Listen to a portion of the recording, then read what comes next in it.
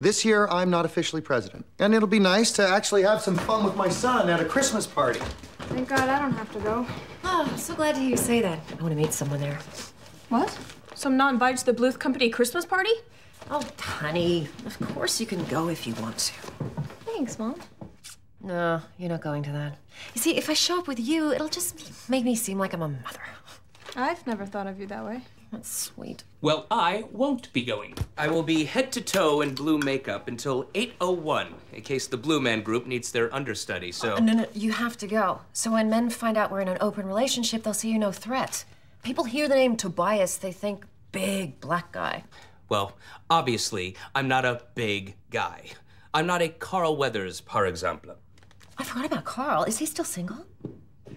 Hey, George Michael, I need you to help me fix up the banana stand. No, I can't. I was supposed to go to Anne's parents' Christmas party. We're making yams. Tonight? Tonight is the office party.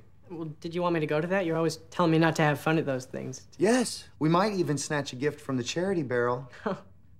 Oh.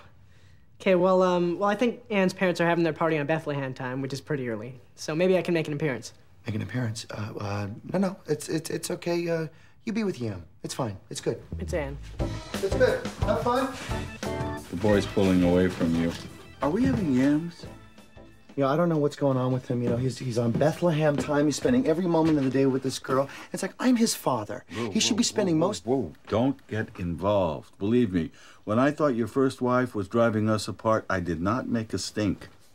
You complained all the time, and she was my only wife. And she died. Well, see, things have a way of working themselves out.